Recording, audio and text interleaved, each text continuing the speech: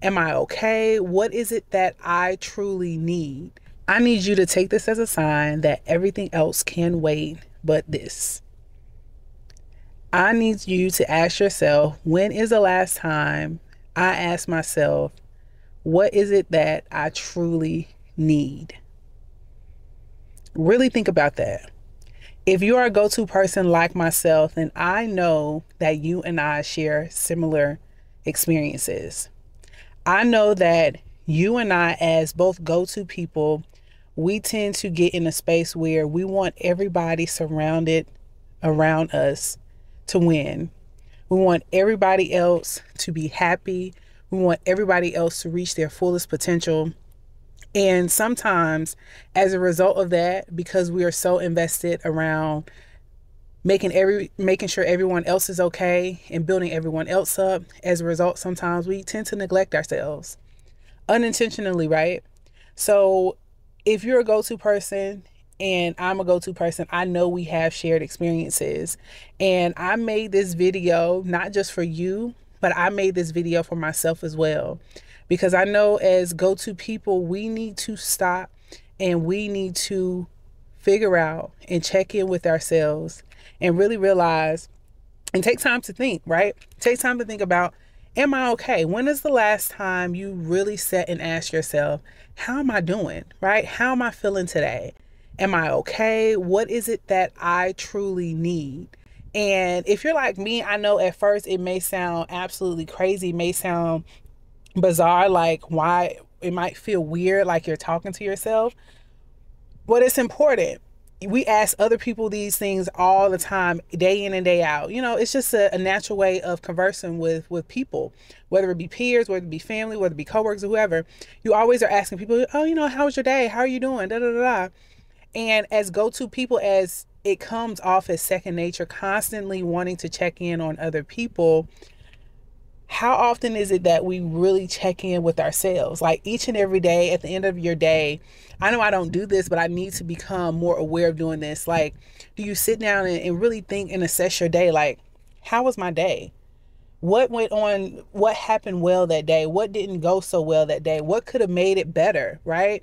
What are those things that I may have held on from, that I may have held on to from a previous day or a previous week, that is still affecting my days, right? I know me personally, like if you don't become intentional about it, these things that tend to affect your day-to-day behaviors, your day-to-day thought processes, your day-to-day moods, right?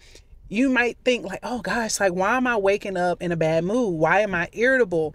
These are things that if it is not intentionally pinpointed why you're feeling a certain way or checking in with yourself, then you aren't able to identify why there has been an adjustment in your mood or why you feel not so great. And it could be because these are things that have kind of built up over time and you are just going along to get along. So if you're a go-to person, like I said, this video is specifically for us to take time. You came across this video, I feel like not by just a chance, but you came across this video on purpose because it is for you. And be really intentional about and get serious about checking in with yourself. I know for me, what I had to realize as a go-to person, and I had to know that it was okay to create space for myself. It was okay to create space for Terry, right? And I would consider myself a great listener. Not just personally, but I've been told that I'm a great listener from family, from friends. And I believe that I'm a great listener is because I create a safe space for people to come to me and just feel comfortable, right? Being comfortable being themselves, being comfortable in a judgment-free zone, being comfortable being vulnerable and sharing like intimate parts of their lives where sometimes it's just not, you're not looking to Terry for advice or help. It might start out that way, but what I've come to realize 9 times out of 10, when people come to me and share with me like sensitive information or anything that's going on where it may seem like they need advice, this person doesn't need, or the people, they don't need advice. Literally everyone wants to be heard. Everyone wants to be heard. And for me, considering myself a great listener, I would encourage you as well. If you are a go-to person, then you probably have done this already. But if you don't, I would encourage you to create a safe space, right? Create a safe space for your family, for your friends to feel comfortable with coming to you and talking to you, right? Not creating a space where, you know, you say that you're comfortable or they can come to talk to you about anything, but then it's like an ounce of judgment. No, like, for people, we need to be intentional about creating spaces for people to come to us and for them to just be heard, right? Like, I don't need to give you my advice all the time. I don't need to give you my recommendations, my opinions of your situation, because again, 9 times out of 10, when it comes to adults and when it comes to conversations, we're going to make up and we're going to decide what we want anyway. We're going to make a decision based on our thoughts, our beliefs, our processes, and everything else. Sometimes we just want to literally vent about and feel heard, right? You want to feel supported in whatever stage you're in or whatever you're coming to that person about. So I would encourage you, right, as a go-to person, I would encourage you to carve out space for your family and friends, but also with carving out space for your family and friends for them to feel safe with coming to you, you absolutely have to take time for yourself. And that is the sole purpose of this video. If you do not realize, everything else can wait. Everything else can wait in this moment. Everything else can wait. I don't care what the pressing issue is right now. Everything else can wait. You take a moment for yourself. Even if you need to pause this video and just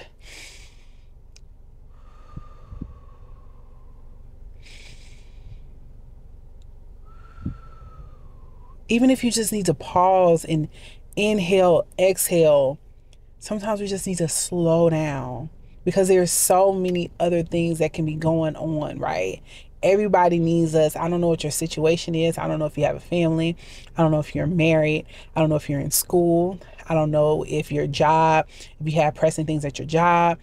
I don't know what can be going on. But if you're anything like me, there can be multiple things going on at a single moment in time where it just feels like there are 10 things that are tugging you in 10 different directions. And I don't know about you, but that's not a great feeling, right?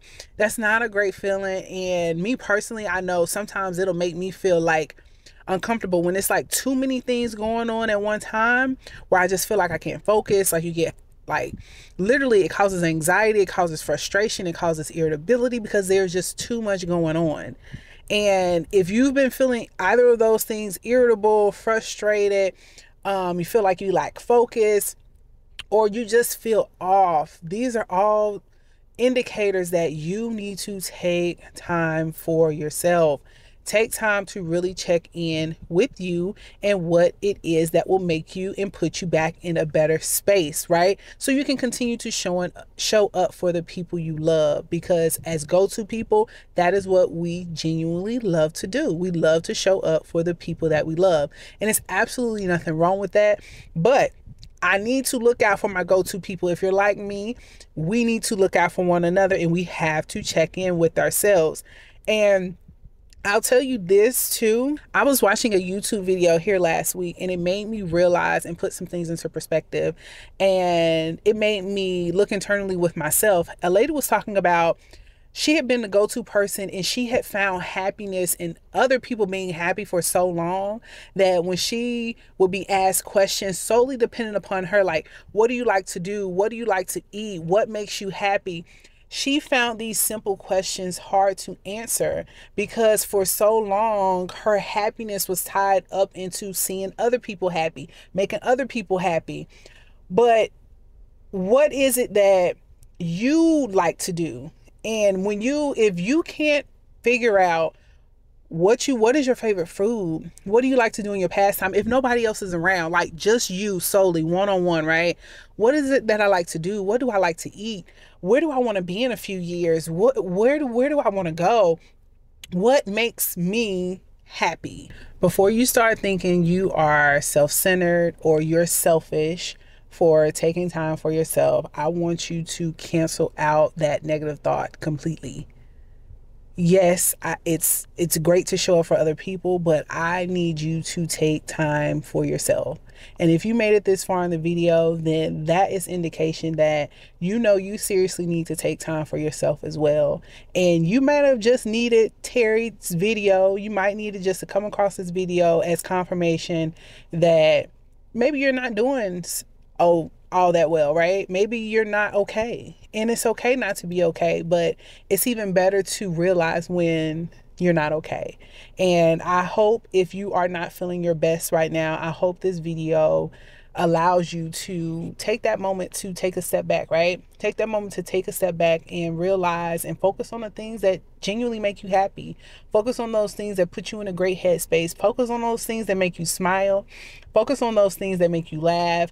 Be around those people that put you in a place like that, right? And identify those things that continuously put you in a space where you don't feel your best, and do those adjustments. Don't feel bad about it. As a go-to person, we want the best. As I stated at the beginning of the video, we want the best for our family, we want the best for our friends, but we also have to want the best for ourselves. And that's absolutely okay. It is absolutely okay to want the best for yourself. If you enjoyed this video, I would highly appreciate it if you go ahead and give this video a thumbs up. Also, consider leaving me a comment as well. Let me know that it helped you in some form, some fashion. I appreciate it. I appreciate you for tuning in. And most importantly, if you made it this far, that might mean that you like me and I absolutely like you as well. Highly appreciate it if you consider subscribing to the channel. Subscribe to the channel so you can join the Terry Shower Catching a Major Vibe, y'all. Because we'll be coming back with another video. Let's go.